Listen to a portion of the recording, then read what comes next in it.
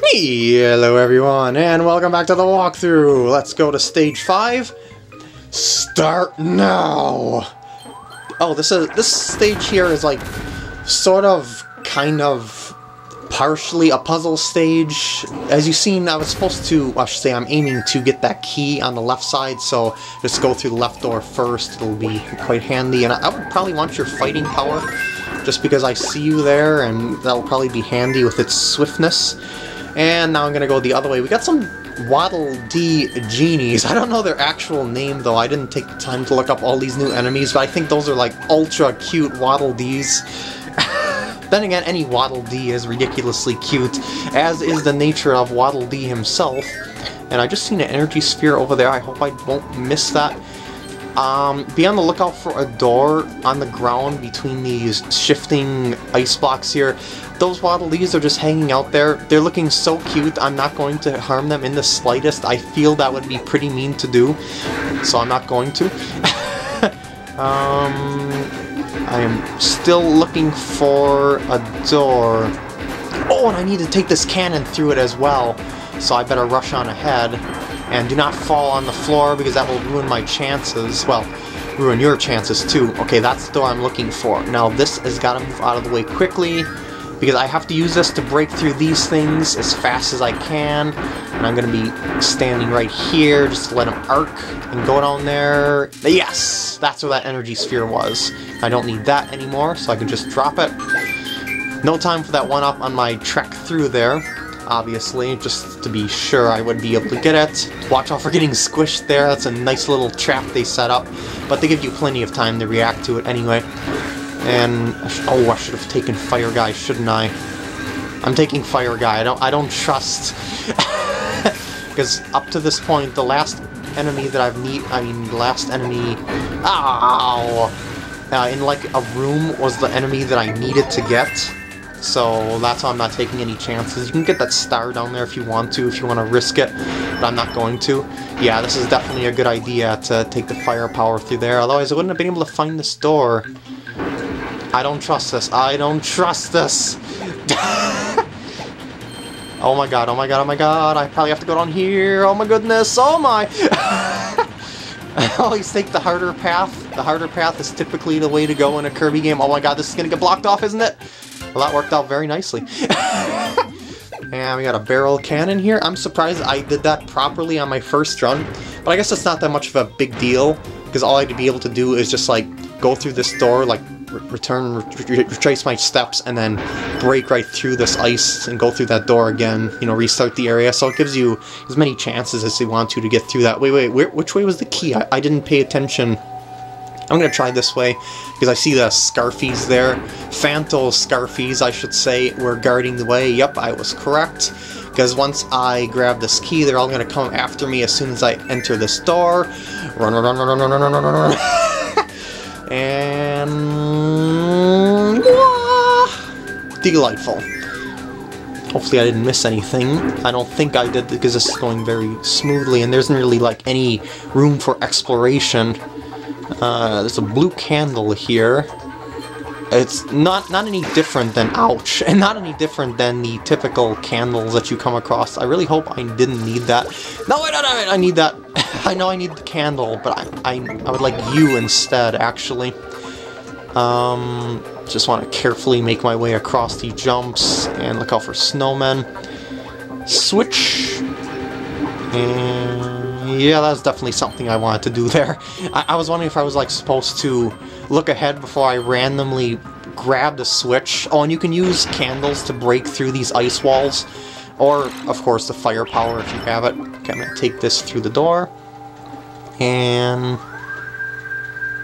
what? How do I? Oh, I see. You're supposed to take Ice Guy here, and then freeze another Ice Guy there. Hit the switch. Otherwise, you'd have to trek through the spikes and take a bunch of hits. Voila! That's number 3. Moving on. Oh, I knew. Oh, there's another candle. I was gonna say I no longer have the candle that I need, and I bet you I need to hit this. Actually, I probably should have looked ahead again. I'm hitting things blindly, and that's not a good thing to do in Kirby games where you are easily trapped into things if you don't look ahead. That's bad playing on my part, but this seems to be working out pretty nicely, so I'm not going to complain. Okay, I'm going to see... Oh, the candle automatically burnt out. Oh dear. Oh my. Run, run, run, run, run, run, run, run. They're going to be in pursuit of me because they're stuck in that little alcove otherwise. I have to go in here. I probably should get this first. And see if I can dodge. Oh, okay, that worked out well. Because it takes them a little while to transform into their psycho state. And there we go. It's the end of the stage. That went very, very well. How well did this go, however? Oh! I'm inches away from grabbing onto that #1 cloud and pulling myself up. But alas, my timing just will not get me there.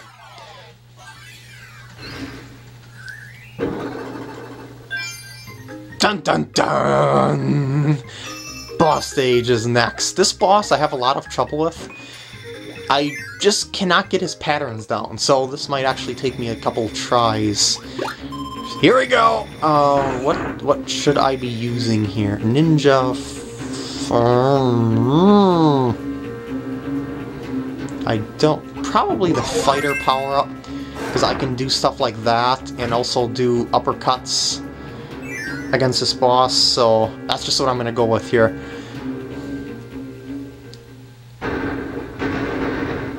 This is the boss. Goliath. Attack him as much as you possibly can, as fast as you possibly can, because he does a lot of swift attacks, got a lot of swift moves, and you do not want to be on the receiving end of them if you can. And when he gets to half health, he will get into a super mode there. I forgot about that attack entirely when he does his little punch charge thing. And the fighter power-up, if you didn't notice, has very strong invincibility frames, or I should say very long invincibility frames, to the point that you can actually be inside of him as you are ending your attack. So that's why I chose the fighter power-up as well. When you do that uppercut, very, very handy to have. And then he's going to change to another arena as you go along the place as well, which is going to... Oh my god, Kamehameha! Oh shoot, I lost my power because I didn't press down to keep it. Dang it, I'm going to have to deal with him the normal way. I'm going to need some stars. Gonna need some stars. Yeah! Need the other... Ah, I got a little too close. Need the other star. Oh, I lost the star. Being way too reckless now. I'm being too hasty. Must pay attention to his patterns. And he's gonna... Yeah, do that. Oh, shoot, I lost my opportunity. Or not. Oh, just a little more. Just a little more! Oh, jeez!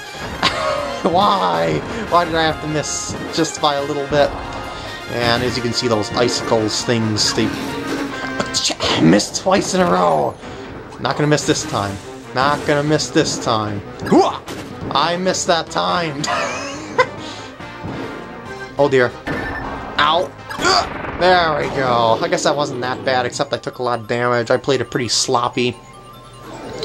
Oh well, it was still a successful run in the long run. Woo!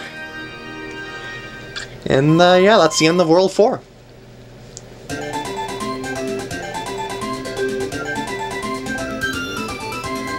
Never gets old.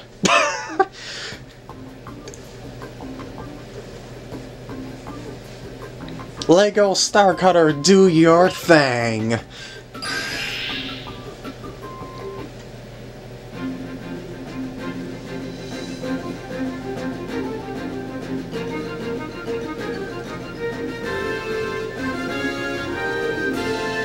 Did the ship really need that to function? That looks more aesthetic than anything.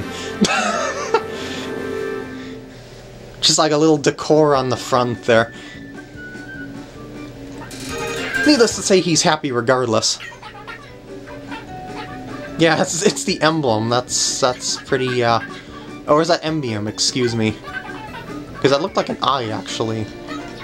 It's, kind of hard to tell on the, TV here, because I'm using, composite cables and not the component ones, and a lot of things, if you didn't notice in this walkthrough, are, like, really flickery at times. That's just how it works when you're looking at high detail areas on composite cables. Anyway, back to the world map we go. I'm gonna do one more stage in this part. World 5 is open up, and it's also gonna bridge a gap between World 1 and World 4. I mean, World 1 and World 5 here, because it's a, it just makes it easier to go around in a circle like this than it was before, but it's not really that bad anyway, regardless. I'm just sort of saying that made a shortcut, basically. Anyway, Nutty Noon, this is the Sky World of sorts. Pretty weird name, too, I must say. Stage 1 opens immediately, and we're going inside. Oh, this is another close-up camera angle that would make gameplay next to impossible. But of course, it's just there to be dynamic. Do I want the parasol? Well, I don't have any powers anyway, so I probably should take something at least. If it's giving me something, I'll probably need it up ahead. I'll probably either need it to go down or go up, or... yeah, it is just to go up, or maybe not. As I said, I really like the changes they did to the parasol to make it a lot better. Whoa! Oh my, I didn't think I'd do that, actually. I thought I was going to slide across the blocks there. I don't think... oh my. I was just going to say, I don't think I need the cutter guy for anything. I could be wrong, though, and I'm probably going to have to go back for him. It's just that I got the cutter power at the moment, and oh, it's the whip that I need for this room, I think. Ow. Oh, I actually thought I was going to take a hit there, that's why I said ow. I was saying ow for nothing. Okay, so I want to do this, and then do that. Voila! And kind of lost my umbrella for just a 1-up, so it's kind of wasteful. Oh, wing power-up! Did not show this off yet. I definitely want to show this, as this was one of my favorite powers in Kirby Superstar. It's just so swift. There's just so many neat things that you can do with it. You got some charges, you got some